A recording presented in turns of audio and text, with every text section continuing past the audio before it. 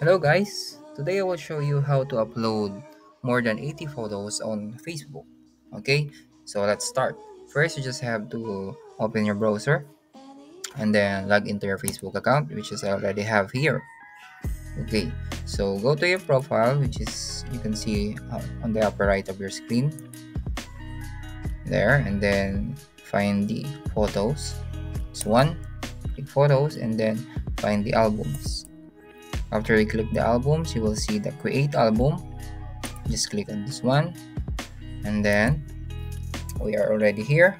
So before we create an album, put the name of the album you want. For example, is album 1. Okay, so and then we upload.